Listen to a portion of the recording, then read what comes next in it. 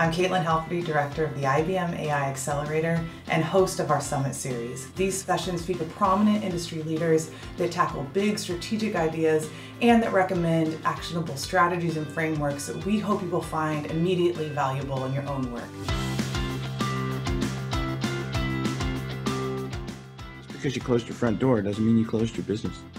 The biggest challenge in my world was the velocity of change of data. Mother's Day, was the day where we saw the highest traffic.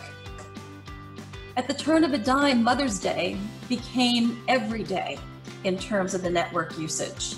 The challenge that we had that the past no longer could be used to predict the future.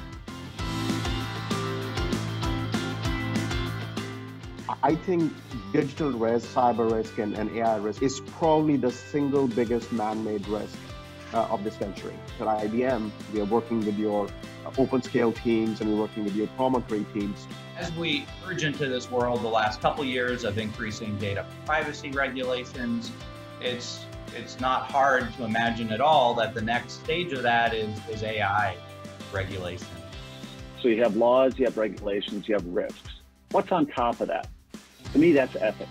This report is also very important because really we heard so far so many different points of view around AI ethics. And I think the organizations are so hopeful for what we can happen when we get it right. But if we get it wrong, it's not going to be the big advancement that will be wrong. It'll be the personal impact, which Tim talked about, that will be the harder thing to unravel.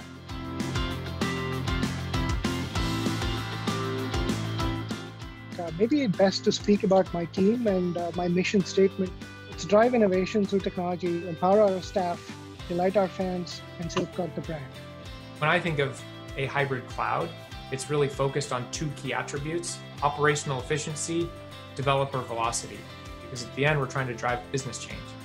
And to solve that problem, you have to get embedded into the workflow of very large organizations. When decisions, micro decisions are made,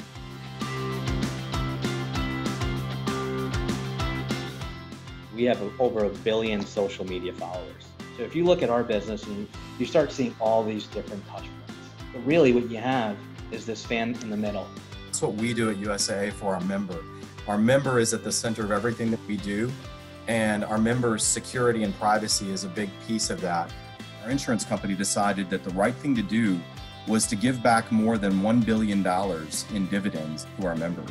So everything we do revolves around trust. You're never going to be able to have, in IBM anyway, 400,000 privacy experts in every regulation across the globe.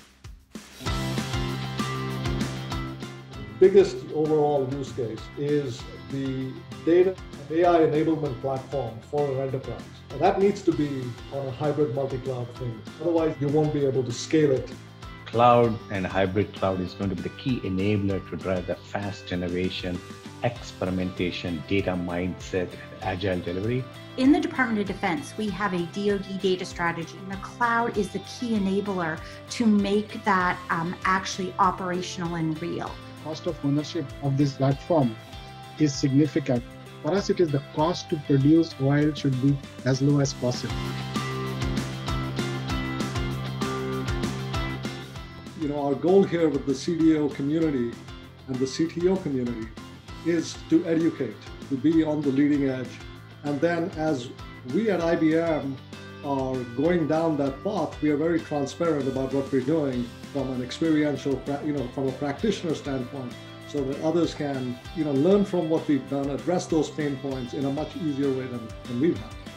Don't be scared. We write in Python. We use Jupyter notebooks. So they're all things that I think people are sort of used to and accustomed to, and tools that they're used to working with. Right now, quantum codes are very short. We only have a handful of algorithms that we're using today.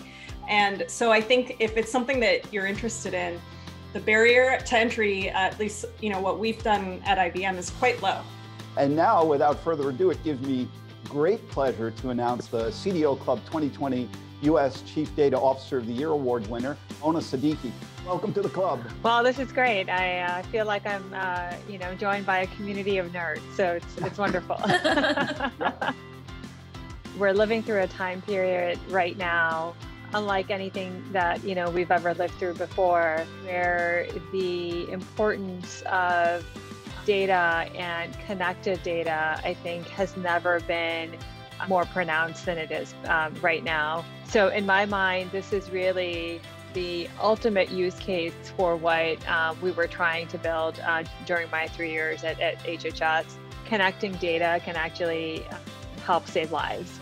So thank you for the recognition. Thank you for elevating the role of Chief Data Officers. I appreciate you sending this here.